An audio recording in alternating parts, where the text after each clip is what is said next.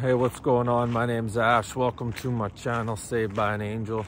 In this video, I'm going to talk about why do gas prices go up and down, up and down, up and down. When the gas stations pay for a truck, you know, the price of it's not going up and down as it's coming out of the pump. So they purchase a large amount and then their price goes up and down like a yo-yo. So why is this? Well, it's psychological warfare. It's they're using psychology against us.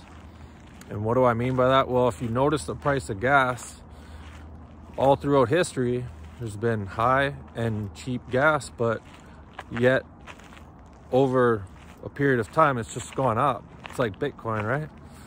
Maybe not recently, but so what they do is they raise the price up to, let's say, $2.25, like they did in BC, roughly.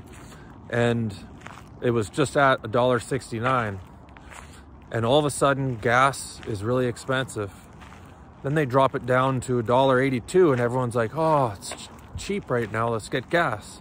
So gas was just at $1.69. And even though it's now at like $1.82, $1.84, we're already saying gas is cheap. Do you see how this plays on your mind? Whereas if we were to be like, hey, gas was just like 69 cents not too long ago, and I can remember when it hit 30 cents filling up my old Zephyr for $5. Okay, so the reason why gas prices are allowed to go up and down is because it plays on your mind. You're never going to complain because at $1.82 gas is cheap. Remember? Totally forgetting about 69 cents not too long ago. So that's why gas prices go up and down. I think I've hammered it out enough.